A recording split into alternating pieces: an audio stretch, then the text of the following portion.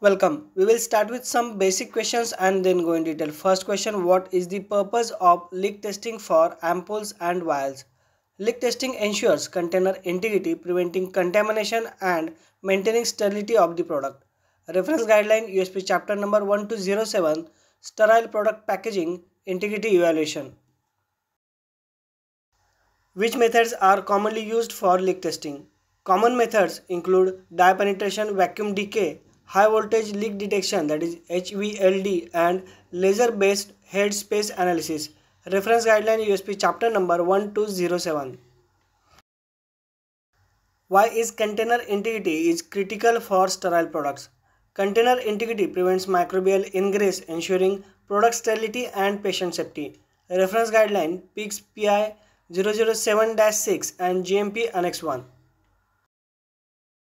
What is the dye penetration test? A dye solution is applied to the container with vacuum and any leaks are detected by the presence of dye inside the container. Reference guideline USP chapter number 1207. How does the vacuum decay method work? The container is placed in a vacuum chamber and a pressure change indicates a leak. Reference USP chapter number 1207. Very important question, what is the difference between destructive and non-destructive leak testing?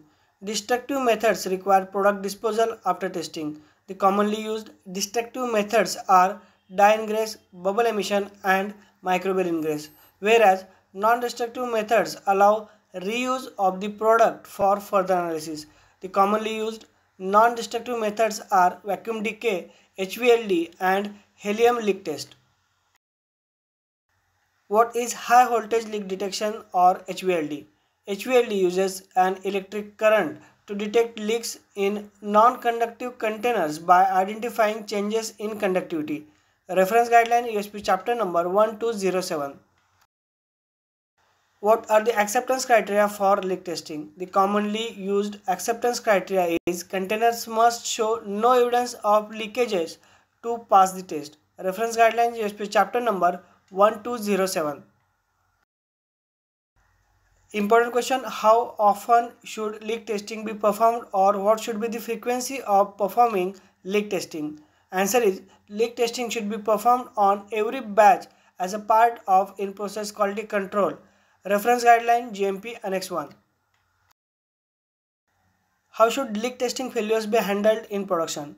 As per UGMP Part 1 Chapter 5 and FDS 21 CFR 211.192, handling of leak test failures include investigation of the root cause, performing additional testing on retained samples, segregation and rejection of defective batches if critical failure occurs, documentation of findings in a deviation report, and implementation of corrective and preventive actions, that is CAPA.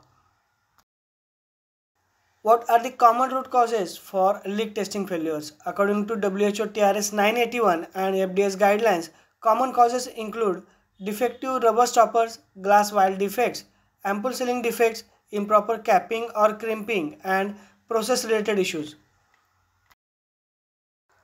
How is leak testing validated? Validation involves testing containers with known defects to ensure the method detects the leak reliably. Reference guidelines USP chapter number 1207 and GMP Annex 15. Important question, can leak testing replace sterility testing? Direct answer is no. Leak testing complements sterility testing but does not replace it. Reference guideline PICS PI 007-6. What is the significance of container closure integrity, that is CCI, in sterile pharmaceutical products?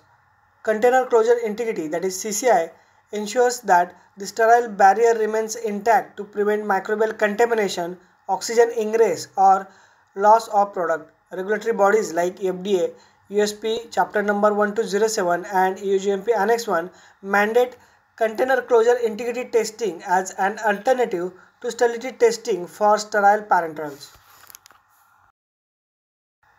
What are the consequences of failing leak testing?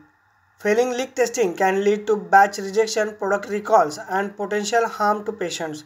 Reference guideline PICS PI 007-6 and GMP Annex 1. Don't forget to like, comment and share. Subscribe to channel for more videos related to our pharmaceutical industry.